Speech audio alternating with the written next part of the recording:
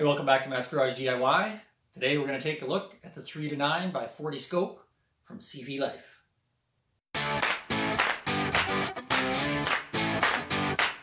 CVLife carries a budget line of optics for a variety of shooting needs. A few months ago they reached out to me and asked if I would do a review on one of their scopes. Most of the products I've reviewed on this channel I've bought myself. This is one of the first times that somebody has actually sent me something to review, so I just wanted to be upfront about that. I did get this scope for free. It's a $39 scope. So, is it worth it? We shall see. So let's take a little closer look at this scope. Scope comes with a 3-9 magnification with simple crosshairs, eye relief of 3 inches at a 3x zoom. I found that reduced to about 2 5/8 inches at a 9x zoom. Overall length is just over 12 inches, weight of 3/4 pounds, 1 inch tube diameter, click value 1/4 inch at 100 yards, and free Picatinny rail mounts are included. So I reached out to the supplier and asked a couple extra questions. First off, is the scope waterproof? They came back and said weather resistant, so rain, wet weather. It does have a nitrogen filled tube, so it won't fog, but not meant for full submersion underwater. Sorry, no special forces type stuff with this scope. Secondly, I asked about caliber. They recommend 22 LR, so obviously airsoft pellet guns, 22, good to go. I have seen some guys shoot higher caliber, but again, manufacturer doesn't recommend that. So let's take a look at a few additional features of this scope. Windage and elevation have capped turrets. With those removed, no tools required to make those adjustments. Nice, good kind of grip on top. Good feel, good positive click, as well as an audible sound. For the zoom adjustment, large dial at the back. Again, good grip on that. I did find it to be a little bit stiff. That may free up over time. But again, easy adjustment from the 3-9 zoom. Lastly, the free Picatinny rail mounts. They are the high mounts. That's maybe a love-hate thing for some people. It is designed so that you can use your iron sights below. I've tried it on a couple different rifles. First, I put it on a very basic Ruger 1022. Unfortunately, I found that by that time I put the Picatinny rail mount adjustment on top and then put the mounts and the scope on. It was actually too high and blocked the sights themselves. The 1022 had a very low set of iron sights on it. I then tried it on a Marlin Model 60 that I'd switched out to a peep sight on. Sits much higher. Put the high mounts on that. I did have to use an adapter because that has the 3/8 dovetail. But with a Picatinny rail adapter and the high mount sights, I was able to use my peep sights as well as the scope both at the same time. So you need to be aware of that. Depends on which model you have as to whether or not you'll be able to actually use that high mount to see your iron sights. Anyways, enough talking. Let's go do some shooting. Back out at the farm for some shooting. We're going to try out this scope from CVLife. So I've got this scope mounted on a Marlin Model 60 and I'm going to be using some CCI Blazer ammo. So first up, I'm going to put 5 rounds downrange at about 50 yards on a target. We'll see what sort of group we get. Then I'm just going to have a bunch of fun, do a few mag dumps, put a bunch of rounds through the gun, and then we'll try that again, see how well this holds zero.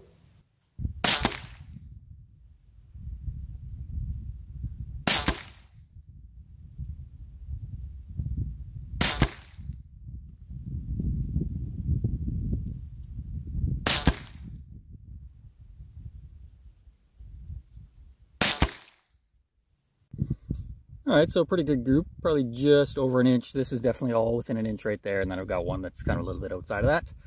Probably more of my shooting more than anything else, but yeah, let's just put a bunch more rounds through, and then we'll see if we can repeat that.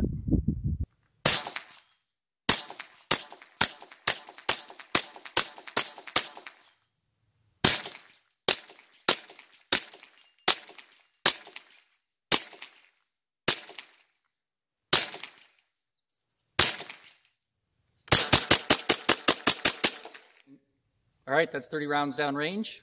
Let's let this cool down for a minute, and then we'll see what that 5-shot group looks like this time.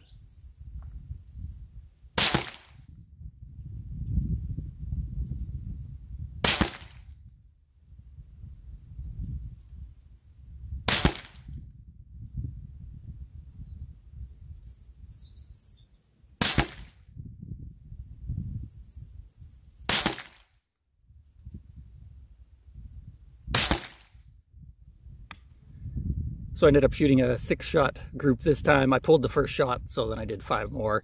You can see there's the sort of final 5. That was the first one that I pulled. So I would say, you know, obviously it looks like it's dropped, maybe dropping a little bit, although I do have 4 right there, so I'm blaming these more on my shooting ability rather than the scope itself. Seems to have held that 0 quite nicely. Pretty happy with this.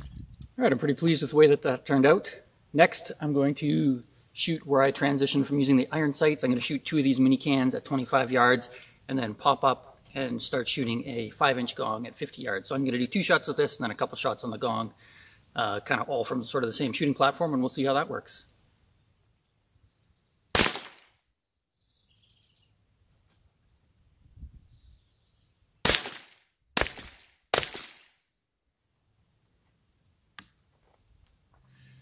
So as you can see, it didn't quite work out according to plan. Obviously, the explosion of that first pop can ended up knocking over my second pop can, so I just had to immediately transition to the gong out at 50 yards. But as you can see, the high mounts do work. You can use the iron sight below and then transition to that scope and make that transition quite quickly. So the last thing I'm going to do, I'm going to take one of these mini cans, I'm going to put this on a fence post out at about 80 yards and see if I can hit that. Given that distance, I am going to have to hold over a little bit. There will be drop, 22 at that sort of distance. But we'll do that, see how that works. Then I'll give you my final thoughts.